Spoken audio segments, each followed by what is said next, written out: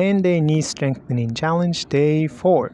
You're going to start on your hands and feet positions. If that's too difficult for you, you can try on your hands and knees positions. So the focus is to stabilize your knees and ankles, and as much as you can in trying to keep your feet, your ankles in a neutral position so the knees are in line with the ankles. And as you're crawling forward and back and slowly, make sure that the weight stays right around the ball of your second or the third toes the whole time. And you can do this in about a minute or so in 2 sets each time. All right, have fun with this one.